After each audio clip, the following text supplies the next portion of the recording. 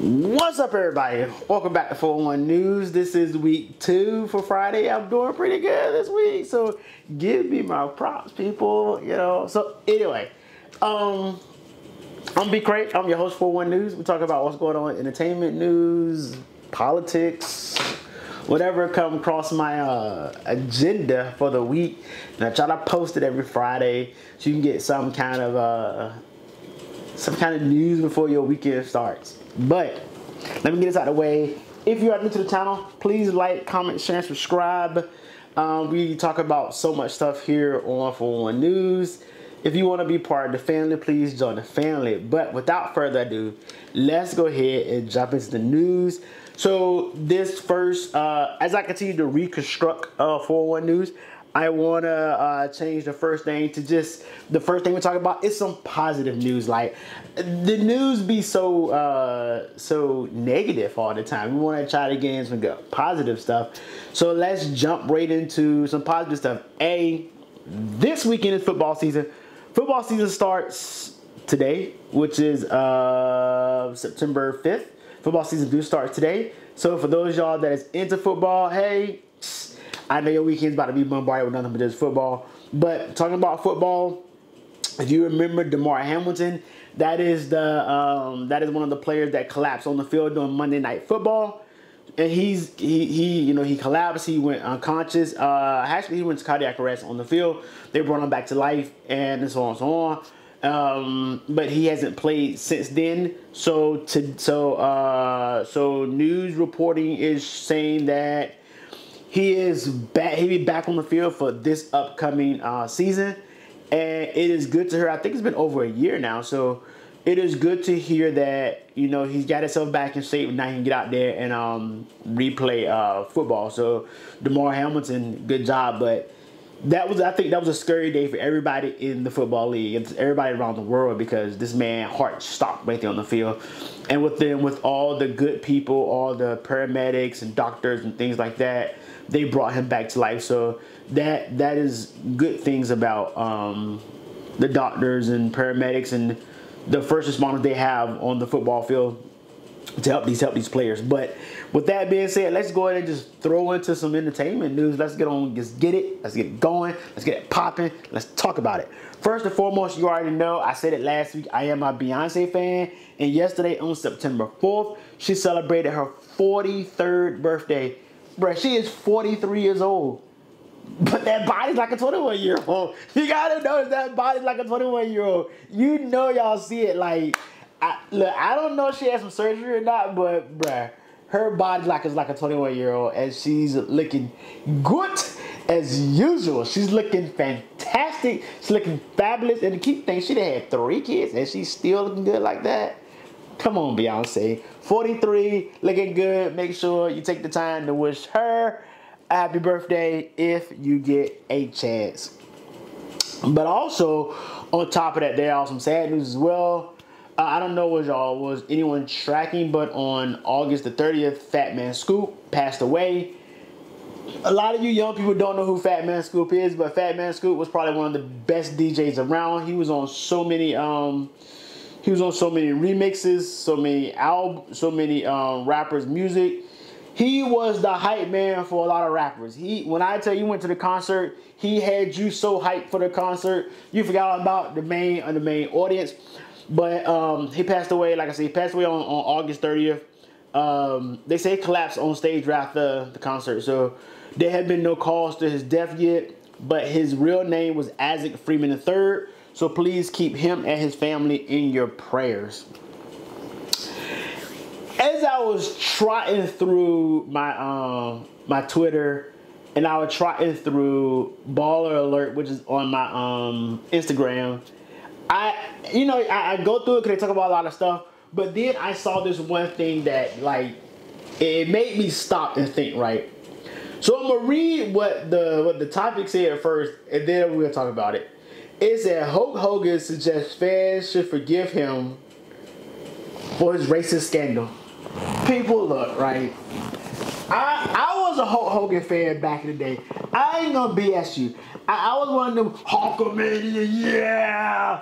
do you feel like he had the electrifying when it came to sports? He was my generation of The Rock and all those other superstars you have today. But as time goes on, you and I both know people really show who they really are as time goes on.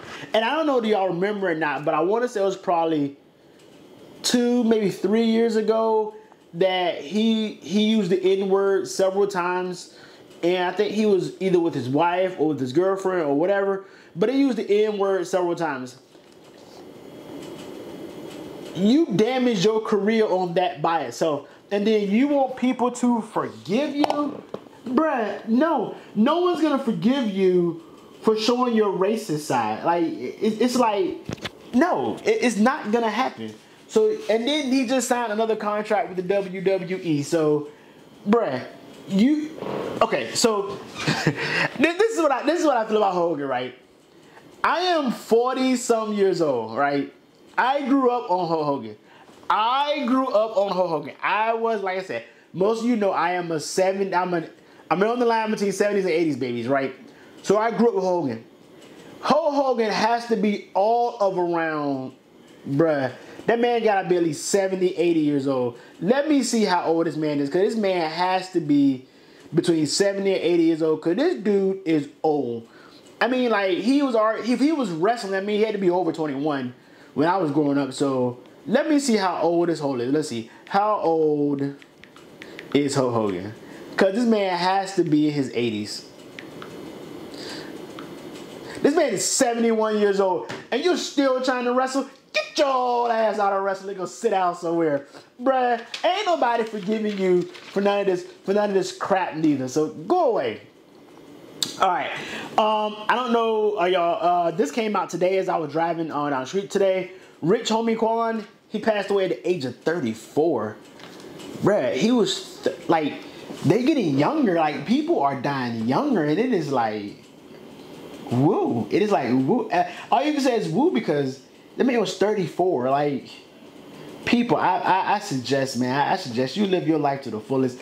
Live your life like it is the last day, because as you can see, you don't know when your last day is on this earth. But man, 34, bro, that is some stuff, man. I was not a Rich Homie Quan fan, but man, that is some stuff. And I wanted to pull my phone up for this last article, because this last article was very much funny to me. And so 50 Cent, so there is some media or some news that came out in regards to 50 Cent and his son. And his son looked just like him. His son looked pretty decent. I'll throw a picture up there. But his son is asking for additional child support, right? So his son was getting paid. Keep in mind, his son is 27 years old. He was paying his son $10,800 monthly, and his son said that is not enough. What are you doing, Brett? You getting paid $10,000 a month. Half of the people in the world don't even make $10,000 a month. And you're getting paid that kind of money, and you're still complaining about how much more money you need. Bruh, this is ridiculous. So 50 Cent said what he decided to do is so he offered him to set up a business to earn $1 million a month, but he refused. How? Like, I don't understand it, right? So is it this generation, or is it his relationship with his daddy? Because now you gotta look at his relationship with his daddy was this generation. Because if you're complaining about $10,000 a month, and then your dad set you up for the business, and you're making over $1 million a month, something don't make sense. So I believe it's more to that story. Like I said, it's always his side, 50 Cent's side, his son's side, and the truth is mixed in somewhere in the mix, and we probably don't know. And really, be honest with you, I really don't care. They're like rich people problems, and I'm not rich, so it's not my problem whatsoever. But anyway, that's all the news I got for today. Like I said, I won't keep you long. That's all the news I got for today. So Please like, comment, share, and subscribe. Final thought for the day is, I said it, live your life to the fullest. We don't know when our last day is. And the Bible says our days are numbered. So you gotta live it like it's your last day on earth, man. Like if you love somebody, tell them you love them. If you want to go skydiving, go skydiving. If you want to just be at home and do nothing, be at home and do nothing. Just enjoy your life and be happy. With that being said, I appreciate each and every last one of you. I will see you on the next 411 News. Peace.